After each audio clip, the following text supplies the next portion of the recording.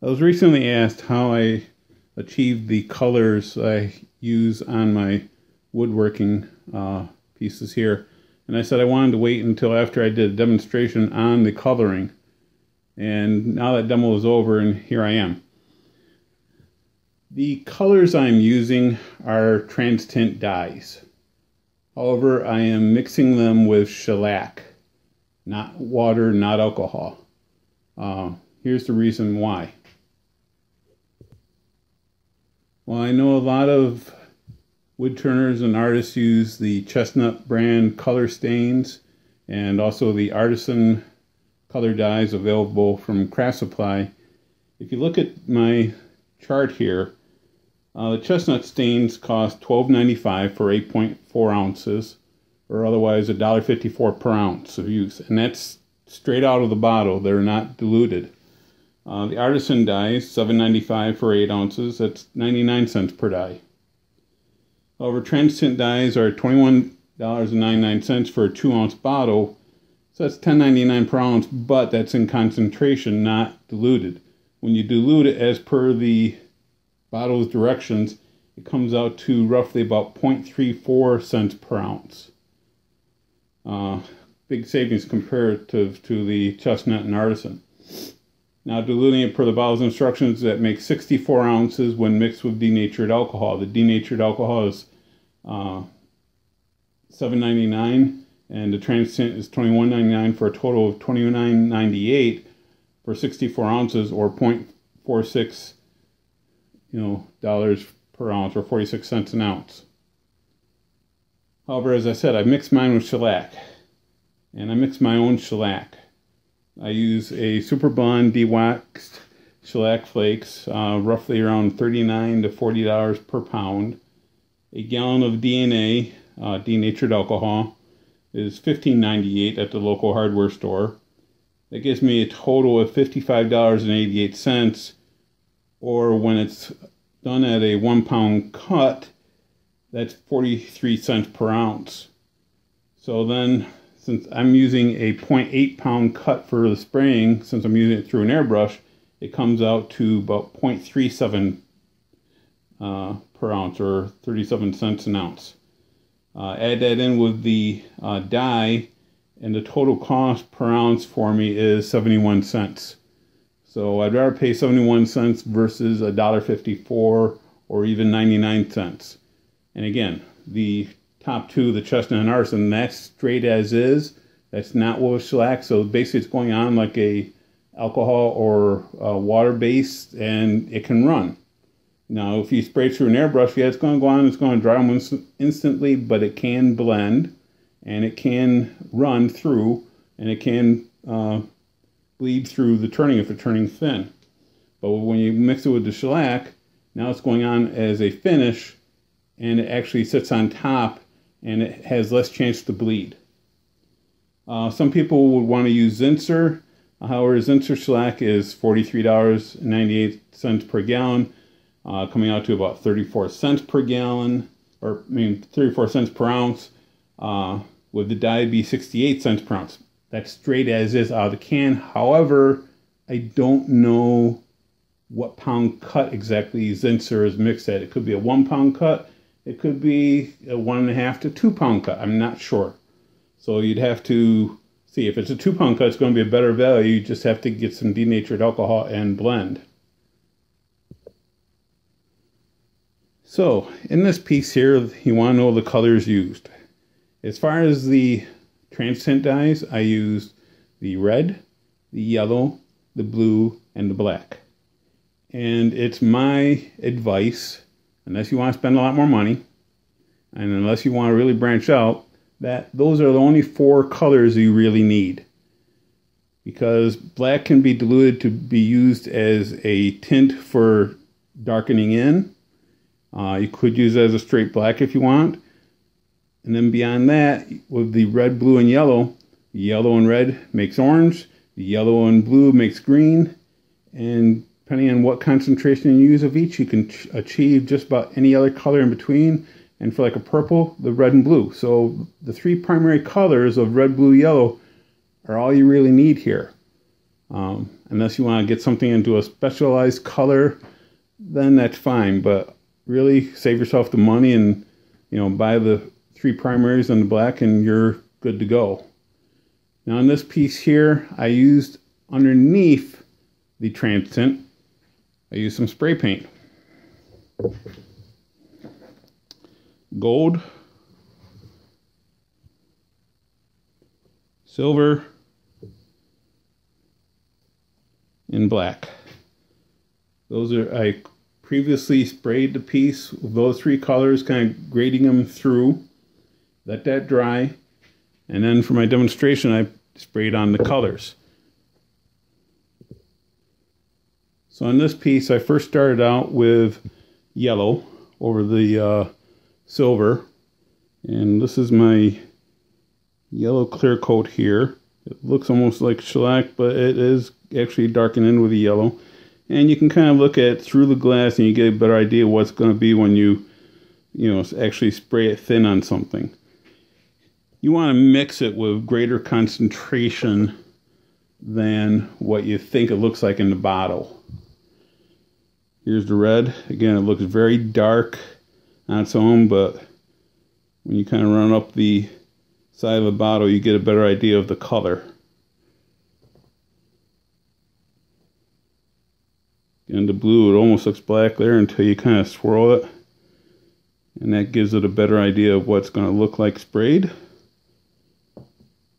In my black, I actually do about half the strength because I want more of a gray shadowing effect, but still looks fairly dark there. But you can see kind of up here what's actually going to look like. Okay, this is take 2. I've switched my work pieces here, and I have the work piece which I previously sprayed with the gold paint. In this case, it was a Rust-Oleum metallic, but any metallic paint that you have, as long as it sets up and is dry, should do. If you want to go bare or over, bare wood or over other colored paint, it's fine. But for me, I'm doing the gold metallic here. I was trying to explain how to set up and avoid spills, and what I do, I had a spill. So get out your, latex or nitrile gloves. You may look like you're going to be doing a proctal, but, it saves a lot of cleanup. Otherwise, you're going to be looking like you came out of a triage unit, after a warfare. So, when you're doing the red. So, use your gloves. I use isopropyl alcohol as my solvent when I'm doing the airbrushing. Not when I mix the shellac, but when I'm just doing the airbrushing here. Because it's cheap, effective, and it works great for cleanup.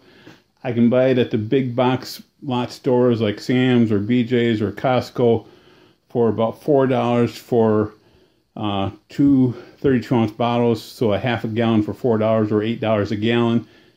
Denatured alcohol is around $16, a gallon, so it's a big savings.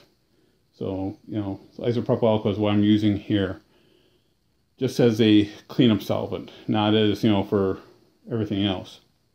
I also use little pipettes for dispensing the dyes. These work great for drawing up and filling up my little bottles for spraying, or my little cup. Most of the time I'll be using, at least for this, I'm going to be using a clear bottle so I avoid the spill that I had previously trying to watch the camera and do the work and the airbrush. I previously tried to use this, which I tipped out of when I was at too high an angle. So these are great for small jobs, but you got to watch that you don't spill.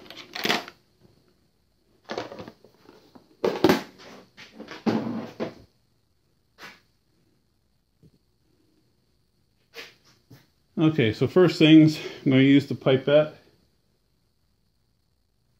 Draw up some of the clear colored finish.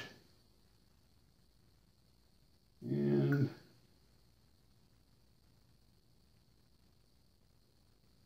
put it into my bottle.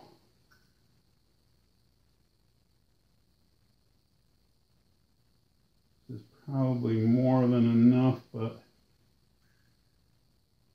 I just want to make sure. And before I go too far, I'm going to clear my pipette so it's reusable, so it doesn't dry on the inside. And again, here I'm using the isopropyl alcohol.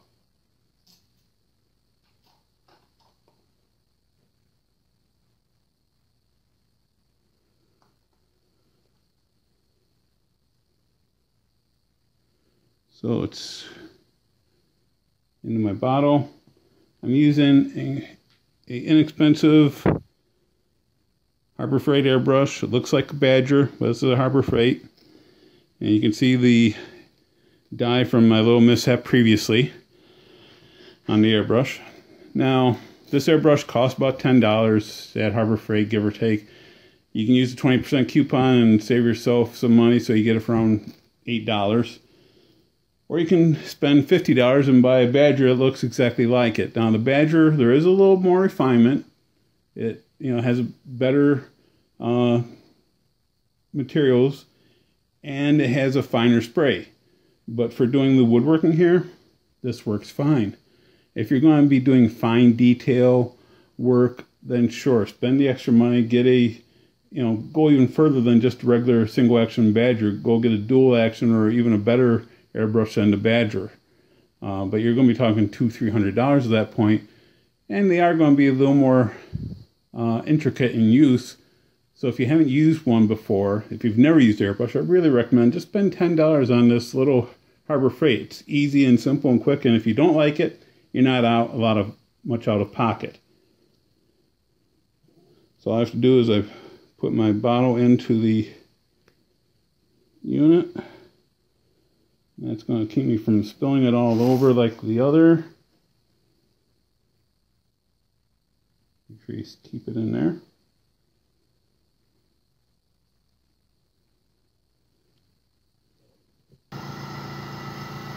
Okay, I have turned on my little pump for the airbrush. It's fairly quiet, but you will hear it running in the background. It's a lot less noisy than a regular air compressor. If you don't have one of the little ones for airbrushes, you can use regular air compressor. You just need to get the right fittings and make sure you adjust the pressure down. This is only uses a small amount of pressure. Now let me make sure everything's flowing right. Yep.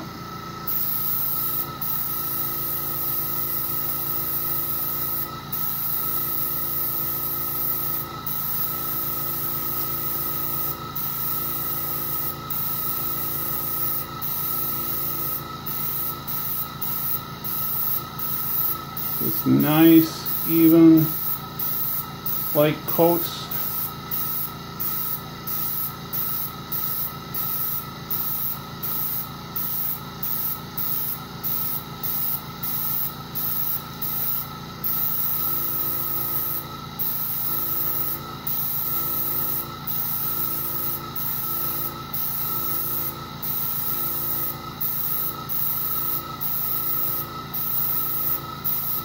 And this dries almost instantly.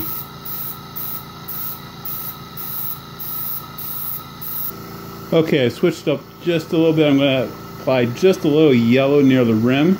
Then I'm going to deepen everything in with just a little black.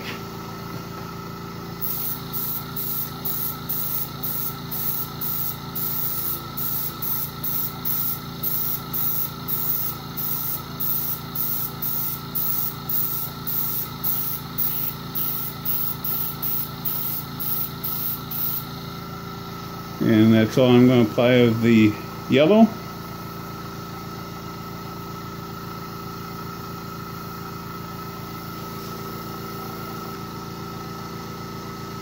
And now we're going to apply just a little black on the inside.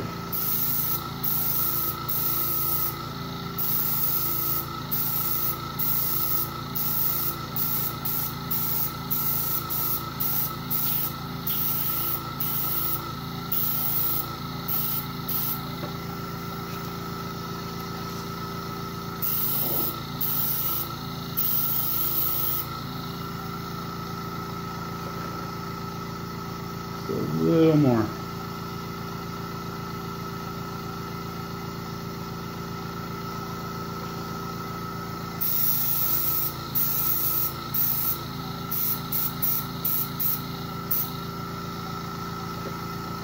And that'll be good for now. Okay, all my spraying and cleanup is done. All I need to do now is let this dry, and then I'm going to give it a clean